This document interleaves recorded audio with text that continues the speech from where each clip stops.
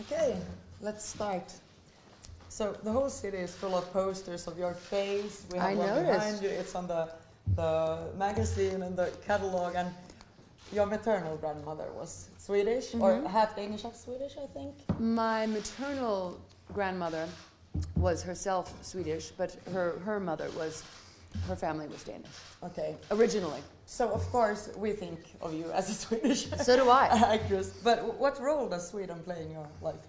Well, I guess, being raised by a Swedish mother, that was very much just the atmosphere of my upbringing, I mean, I imagine for myself that if I was married and had a child in Saudi Arabia, I don't know if I would consider my own child Saudi, It's sort of natural, isn't it?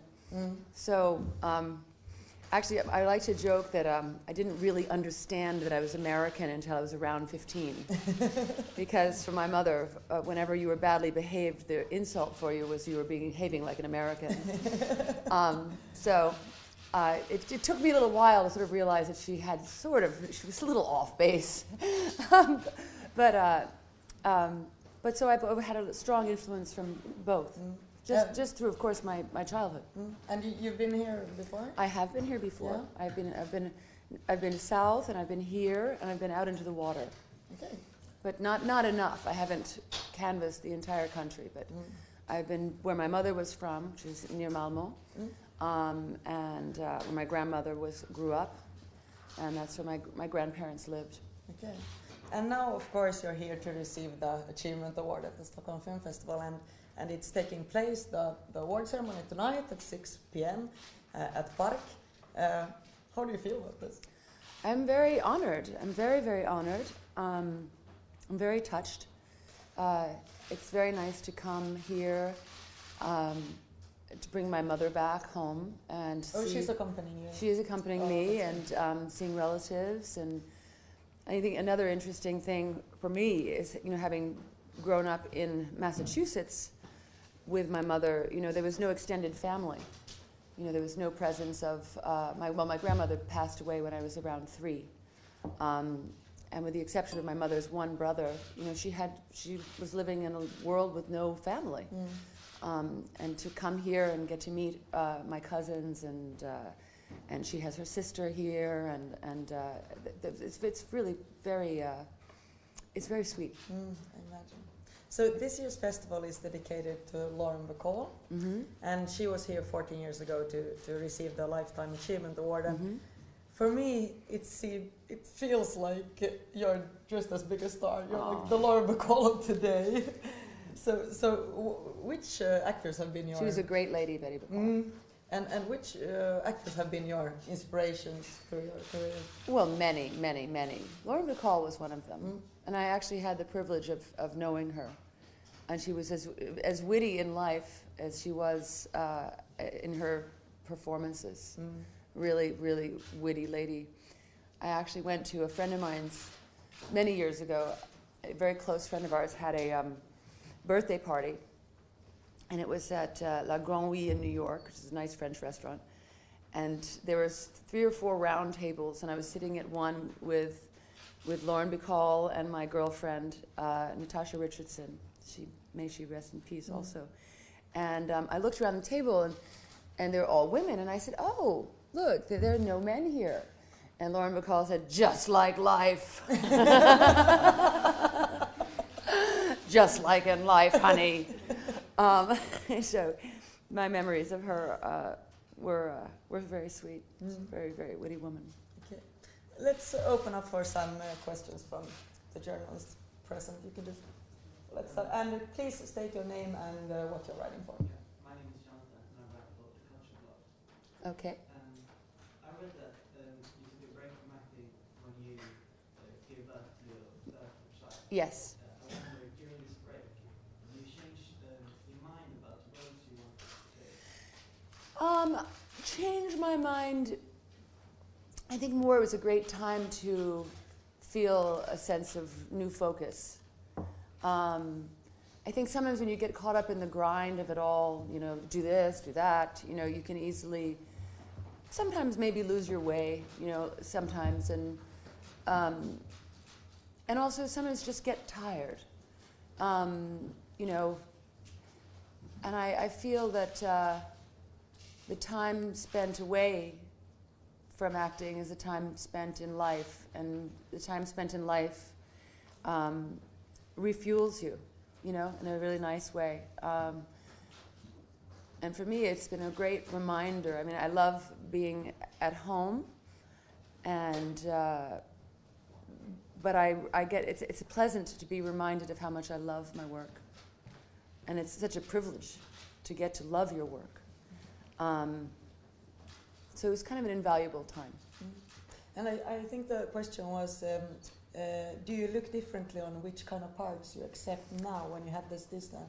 Well, definitely in that I really want to do, I feel very fueled up to do some strong work. And I've just started something that I'm very excited about. Can you tell us more? Yes, it's based on a book, and it was turned into an Australian miniseries that I know showed here. It's called The Slap, in English. And it's a really interesting drama. So there's an American remake? Yes. There's going to be a TV drama? It will be on television in America, on NBC. I'm sure it will show here. But it's an 8-part series of a sort of character study of a group of friends and acquaintances of what happens to this group when one person at a party loses their temper and slaps the child of another person. And what the kind of catastrophic effects of this single slap are on the lives of all of these adults and children, and how this sort of this act rips a passage, or I don't know, cuts through like a chainsaw these ties that bond these people. Can you maybe say a little bit about your own character in the series? So I play a character called Anouk, and she's a woman. She's one of the only friends who is childless by choice, and a little bit captivated in her own youth still, slightly arrested. Not because she has no children, just the character is a little bit like that. And it's her own sort of journey and relationship to her friends. Okay. And it was written by the wonderful American playwright John Robin Bates, who is probably one of the best playwrights we have working today. So it's very, it's very cinematic and psychologically interesting. And that's surely right then. Yes. Yeah. Literally, I was shooting yesterday. Okay. And I will be shooting Monday. Okay. But I couldn't miss coming here. So. No, you're so welcome. Okay. Yes? Yeah. I heard you also just like to thank you. Just a little bit. It's, you know, a few airplanes. And you truly are a warrior, and you've been very open about the tough years in your life. And after the period... Not that open. Compared to some others. Yeah. But after that you had your third child, that was a pretty tough period for you, I've heard. Yeah, I definitely, it was difficult. Yeah. What happened? Well, it's just, you know, in fact, that happens to women sometimes. You know, sometimes it's easy, and sometimes it's not. And this one wasn't. My first 2 children, actually, was very easy. I had no idea what it would be like. You know, you hear some women that don't feel well, and when they're pregnant, and I had no idea what that was like. Now I do. Now I do. So, but the results turned into a beautiful 8.5-pound baby. So, I have to be grateful. What was that time like? Well, it was awful. Ask any woman with a tough pregnancy. It's difficult. Well, you don't need the gory details, and they are gory. I'm not thinking about that, but like the time after. Well, it took some getting. I started to feel better afterwards, but it took some time. Let's go on. So, more questions, please. Veli-Pekka Leikkonen from Helsingin Sanomat, Finland. I would like to ask you about things happened 20 years ago. The scene in Pulp Fiction where you dance with John Travolta is an iconic cinema picture nowadays. Yes. How it was when you made the scene? Did it Are you referring to the dancing scene now? Oh, it was fantastic. Was it special I've had the that- privilege of dancing with John Travolta twice. One time iconically and one time just for fun in another movie. No, it was really special, you know. At that point, I had been working for a while since I started acting as a teenager, but it was just a really wonderful moment, you know. Quentin Tarantino, as a director at the time, was really, you know, becoming himself, and he was so exuberant. And he and Travolta, you know, sort of choreographed the dance together, and it was really special. You know, I mean, it's sort of a famous story, but Quentin was shooting some of it himself, and then he couldn't help but to dance along, so the camera was dancing with the actors. But and that film actually, I think, was here at the Stockholm Film Festival. Yes, and Quentin has been here twice. And won the Bronze Horse. Did it? Yeah. I have it. He gave it to me. Oh, you have the horse? Yes, I do. He gave the me heaviest he prize won in the twice. film world. I think he won twice, so he had an extra one. Yeah. It was very generous. Yeah, he had a good time here. I guess he's been talking a lot of good Yes. stuff about the Stockholm Film Festival. Yes. Well, it's festivals like this that are so important for the film industry. You know, really to create energy and attention to more serious films, and hopefully less serious ones sometimes. I have equal affection for both, but you know, without festivals, the platform for serious filmmaking, international filmmaking would be so weak. So it's so essential that, you know, as film journalists and critics and actors and what should we call festival people? Festivales, I don't know. It's sort of basically keeping a pulse of the film industry going. Okay. Hi, my name is Darren. I'm writing for Nordic Style magazine. I'm just wondering, do you know any Swedish at all? Have you thought? No, I mean, I do know a little, but I wouldn't want to embarrass my mother by saying it. You know, it's terrible that my mother only spoke English to all of us. And she is a person who grew up with a number of languages. She spoke German, she spoke Swedish, she spoke a bit of Chinese. She lived in China in her early years before they could get home to Sweden. She was born in 1941, which is a terribly difficult time to be born. And they were stuck away from Sweden in China, actually, trying to get back to Sweden at the end of the war. So I don't know, maybe a little bit of that trauma or something. She stuck to English.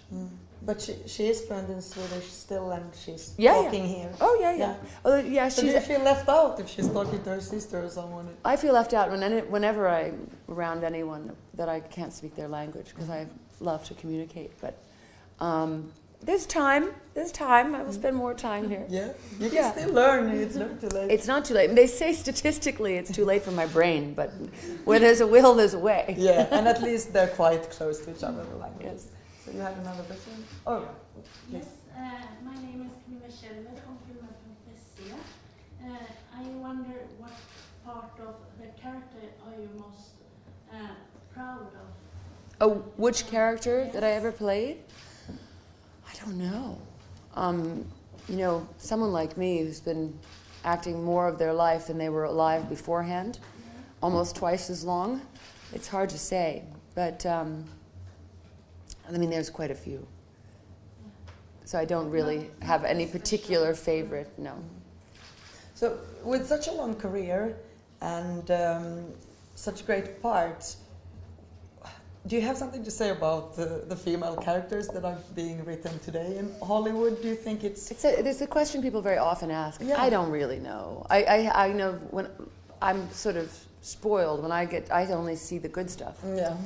So, I mean, of course, I think more of a concern is how squeezed the film industry is, you know? And I think it's wonderful that television as a medium has blossomed into this great platform. But I do love movies, and you know, moving forward, wondering how how we will continue to have such a great number of vibrant films and made. Yeah, there is a brain drain to get it on for sure going on. Yeah, it's just it's challenging. Please. I'm David from Daily Newspaper. Hello, David. Did you have a small family gathering yesterday night? Yes. Yeah, how was that? How did you know? Wild guess. It was good. It was good. My mother destroyed an entire battalion of kräftor. She just wiped them out completely, which was a pleasure to see. But no one else could believe the amount of kräftor that she was able to consume. She was trying to make up for many lost years in one sitting. So it was very, very. And did nice. you have some? Of course. Yeah. And But I refuse. Do No, I don't. No. She's beheading these things, and me. I was very American about it. You know, arms and tail. But I was impressed with her adventurousness.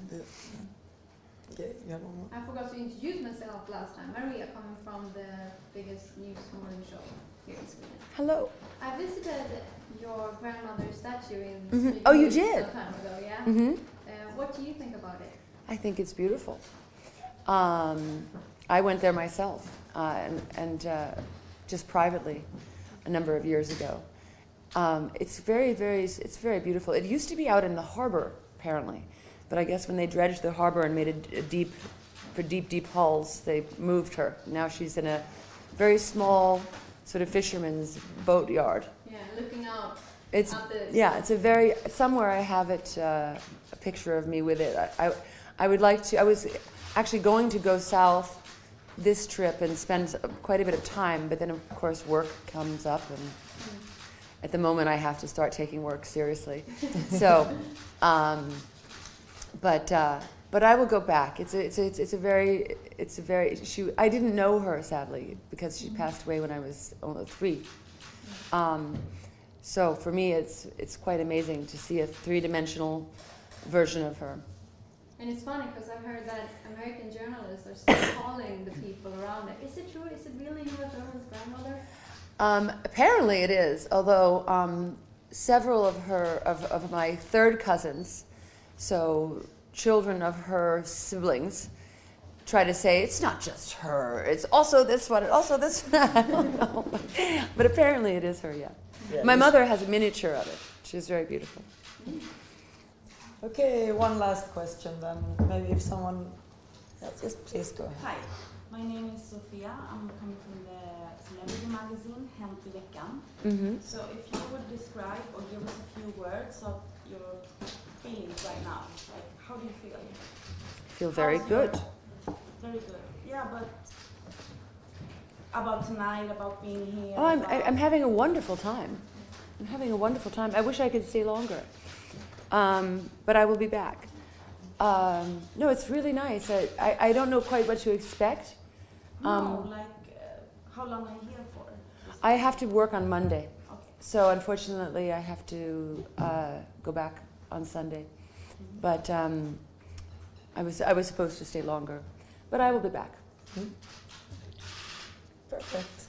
Okay. This poor gentleman had a question he's trying to ask. Okay, let's take these two, and then. Yeah.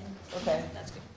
Yeah, I wonder if there are any particular elements of the Swedish culture that you find interesting as someone. It's a big question. Too many, probably. I think that's, unfortunately, I wish I could give you one answer, but no, I'm very intrigued.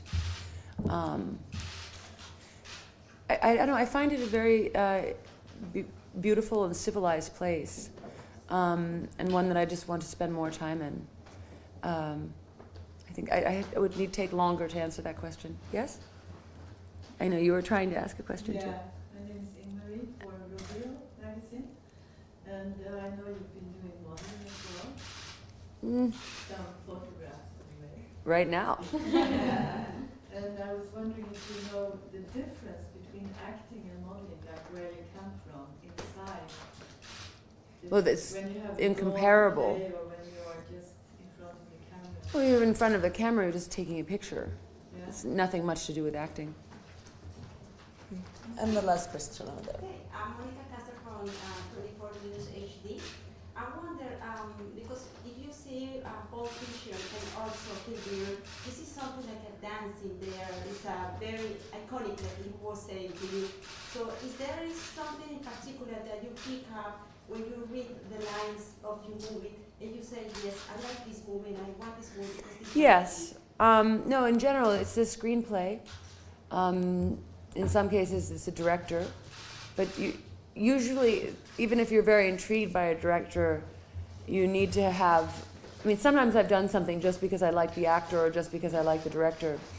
But most often, it's the screenplay has to have something that I can just start to picture it. It just goes sort of right in... It starts to stimulate my imagination.